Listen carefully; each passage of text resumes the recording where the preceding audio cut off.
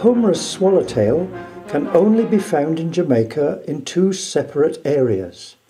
One in the eastern end of the island, in the Blue Mountain and John Crow Mountain chains, and the other in the Cockpit country in western central Jamaica.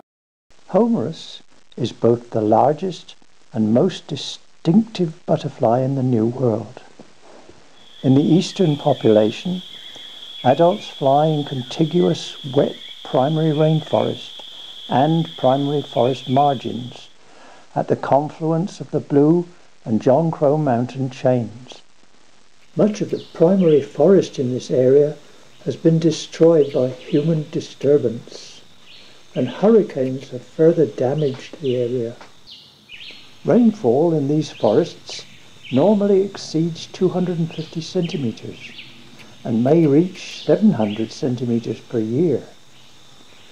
The heaviest rains occur in May and June, and again from August to November. The major dry season is from January to March. The butterfly appears to require quite wet sites with heavy rainfall, because it has been observed that the immature stages cannot survive in areas where the humidity is less than or close to 100%.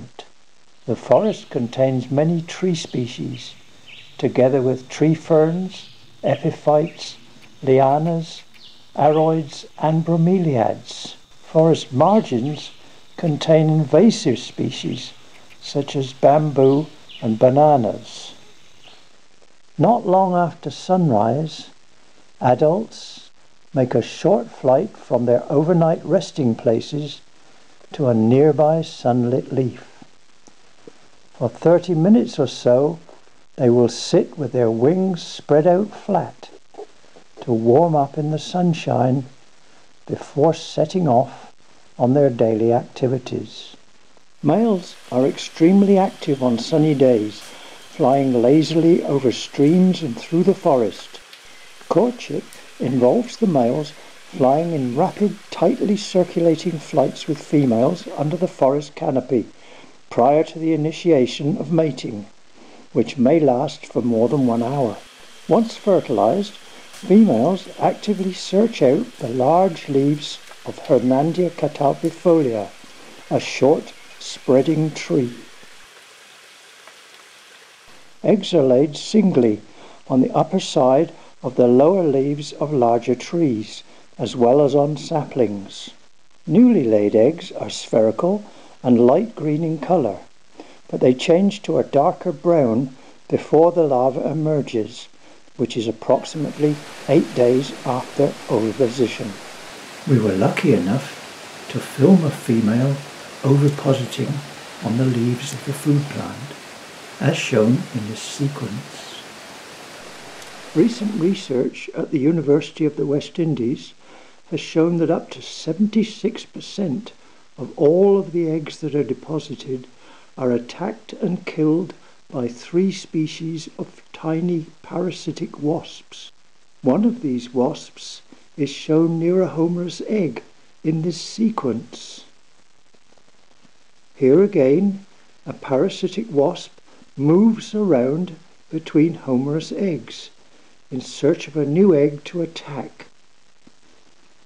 These wasps insert their egg into the homerus egg, and the wasp larva consumes the homerus egg contents before emerging as a new adult. Once the new wasp emerges, the homerus egg is left behind as an empty shell. First instar homerus larvae hatch from the eggs that successfully develop. Newly emerged larvae are shown here on the leaves of the food plant.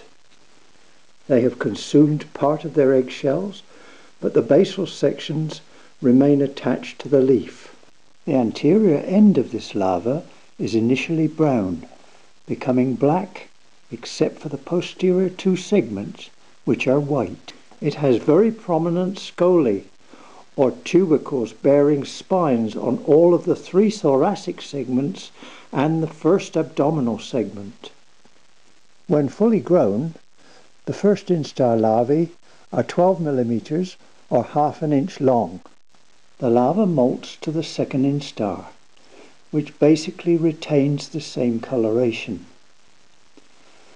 Most of the major scoli are reduced to tubercles, and lateral tubercles on the swollen third thoracic segment become prominent, later forming false eye spots.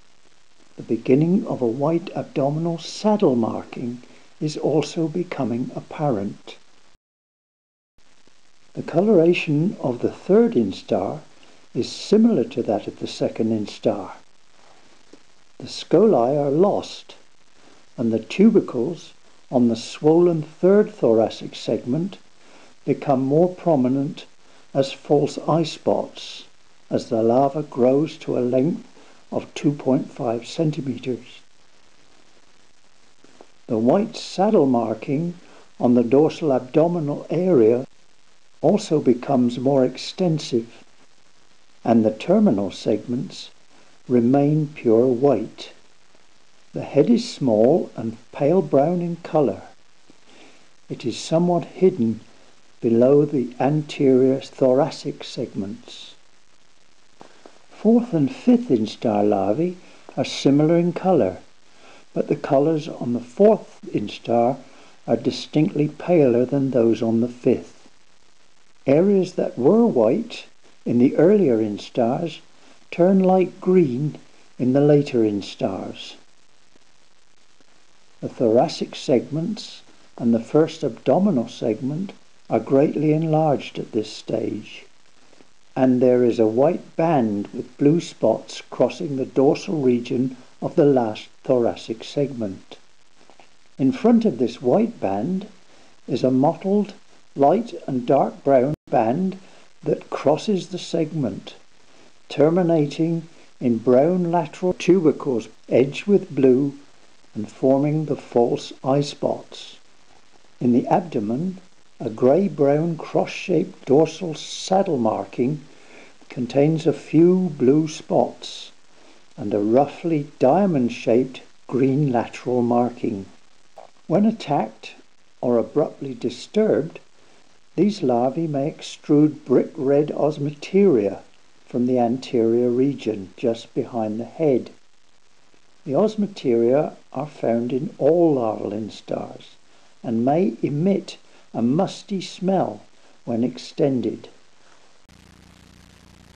The fierce-looking eye spots on the front of the body give a false impression that the head is very large and the animal is dangerous to its would-be predators.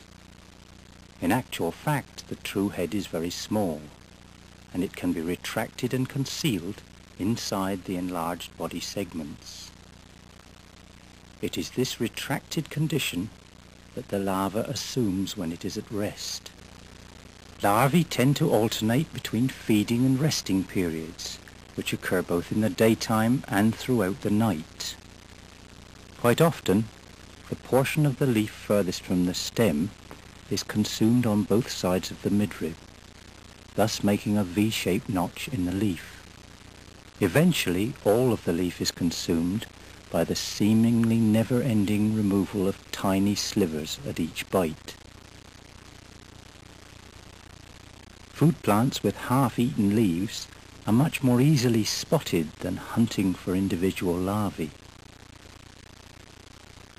As the larvae grow to over 70 millimeters long when fully mature, they become heavy, and it becomes more difficult for them to cling onto the slippery leaf surface. Windy conditions further add to this problem. To overcome this, they spin a web of silken threads over the area of the leaf on which they rest. Legs are then used to grip this silken web, and it is extremely difficult to remove the larva from the leaf surface. As well as feeding on the leaf, the larva actually drinks droplets of rainwater that periodically fall on them. The back and forth motion of the head of this larva indicates that it is picking up the moisture on the leaf surface. Here, a droplet of rainwater is rapidly consumed. Larvae actively move around on the stem of the plant in a shambling motion typical of so many caterpillars.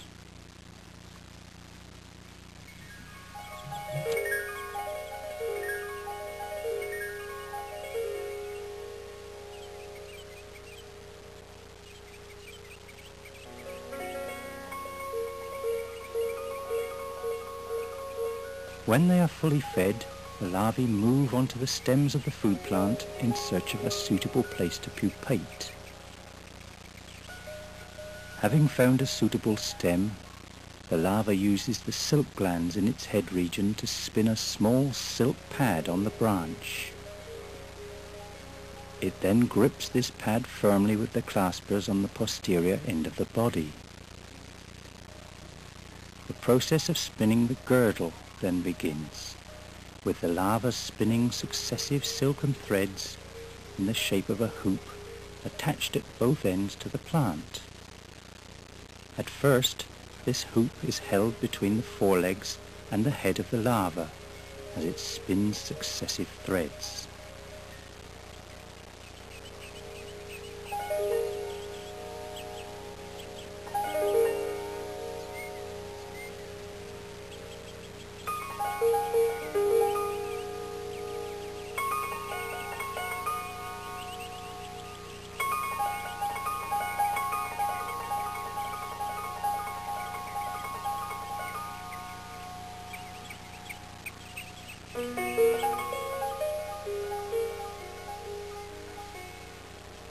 When about 15 threads have been completed, the larva slips its head through the girdle and uses it to suspend itself from the plant. Whilst this process is going on, the colour of the larva slowly darkens.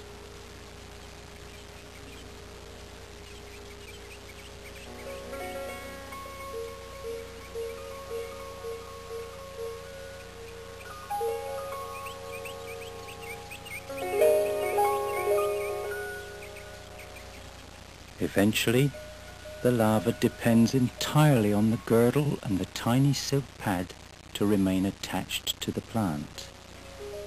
Slowly, the rest of the legs lose their grip on the stem, and the larva becomes very, very dark. Finally, the old larval skin is shed, revealing the immobile pupal stage.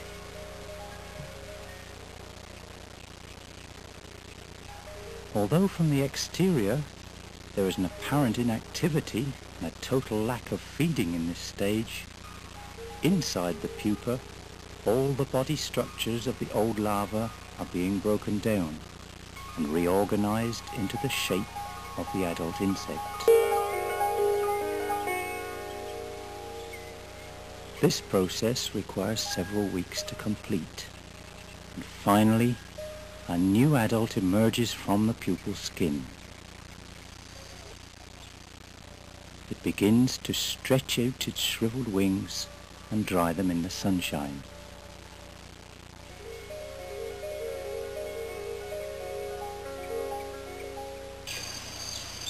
Once the wings have hardened and dried, the new adult takes flight in search of its food, which is the nectar from several types of flowers. Also, it sets out in search of a mate, in order to once again go through the breeding cycle. Conservation measures to protect this butterfly from imminent extinction are urgently needed. It would certainly be a great loss both to Jamaica and the rest of the world if this magnificent butterfly were allowed to become extinct in the near future. Only the few pinned specimens in museums around the world would be left to show that it ever existed at all.